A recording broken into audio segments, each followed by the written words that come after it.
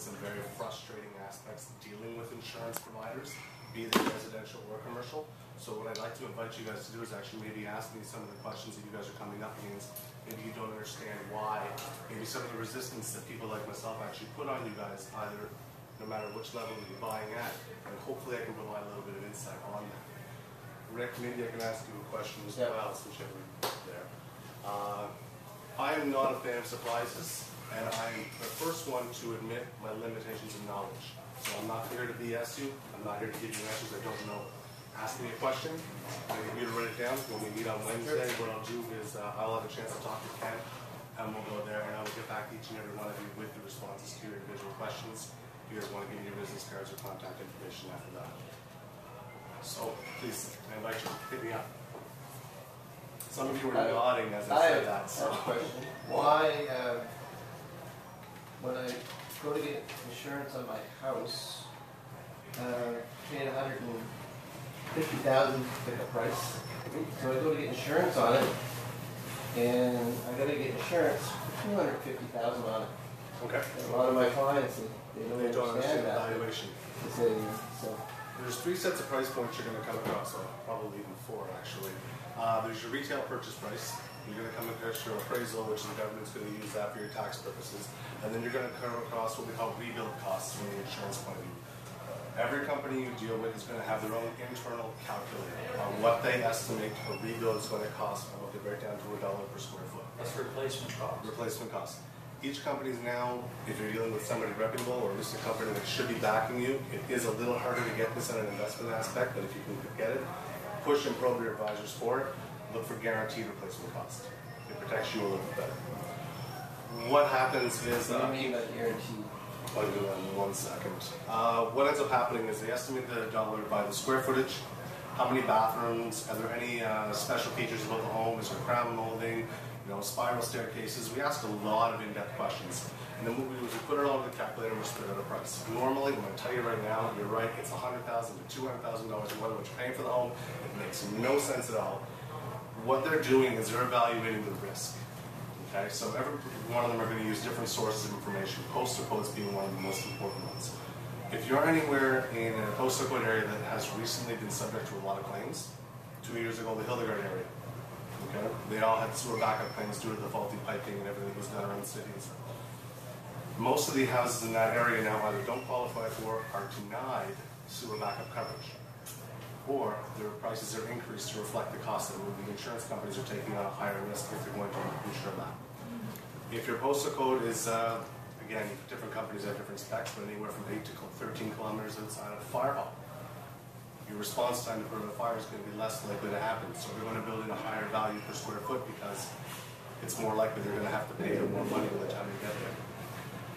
Fire hydrants kind of falls into the same thing. It's a little bit closer, usually about 300 to 500 meters.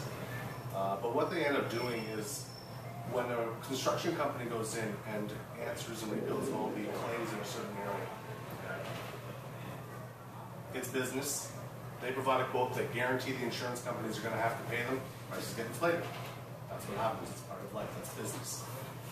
That unfortunately gets passed into the customers at one point or another, either from the commercial aspect or the residential, and it ends up being a higher rebuild cost because maybe the house next to you or 3 blocks over is a $300,000 mansion, but you're sitting in, $300,000 mansion. Okay. But you're sitting in a home that's $99,000 to $135,000. Your rebuild cost, just because of the area you're in, especially if a few places have been subject to claims and the rebuilds have been inflated by the contractors, your costs are going to be higher. It's unfortunate, but it is a part of it. A lot of them are based on unionized labor workers. Okay, so they have specific contracts with specific companies, which they know that they have to pay them. Same as in auto insurance. They all try and negotiate rates, and they guarantee so much business, and in turn they're given some sort of a benefit for dealing with them. Then it goes into cost of lumber. So right now, with all the mills closing in the Brunswick area, I mean, most of the lumber that's coming in is being shipped. A lot of rates are going up on that. There's a few different things that are taken into consideration, but basically if you're looking at overall labor, supplies, debris removal, you end up paying almost 3 times what you think you're going to pay for it. And it's a really hard thing to explain to somebody buying a home, paying $129,000, which includes the land, to that we're insuring your house at $300,000. It's just all of the factors that are taken into account. That being said, going back to the original point there, guaranteed replacement cost versus replacement cost. If you insure your house, or you get your house insured with replacement cost at $150,000, after everything is said and done, if the building is not complete at $150,000, the insurance company says my hands are done, the rest is on you. If you want it built, you build it. Guaranteed replacement costs means the insurance companies take on a little bit more of a risk. We guarantee that at the end of the day, the house is going to be rebuilt the way it was. So if it costs us $400,000, but we've only insured it at $300,000, that's on us. So that's the difference between that, which is one of the things you want to push for. It is a little bit harder to get in the commercial market. You're going to have to shop for things like that. You might want to be weary as well, depending on the brokers you're dealing with. In New Brunswick, there are some ways you can, we call it underinsuring, really. Their calculator may say it's $250,000 to rebuild. And you say, well, no. I can easily get that done for $195. I only paid $185. I know I'm in good hands. So they're going to say, okay, so they're going to insure you at 80%. Once that happens, it's not a lot of business that I get into, but you end up in a lot of court cases, a lot of things like that. You're completely underinsured. There's a lot more onus on you for what you're going to be responsible for before the insurance company is going to kick anything out. And a lot of them will operate in what they call specified perils, not all perils, which basically means it's not going to be full coverage. It's going to be certain coverages depending on how they happen under specific conditions.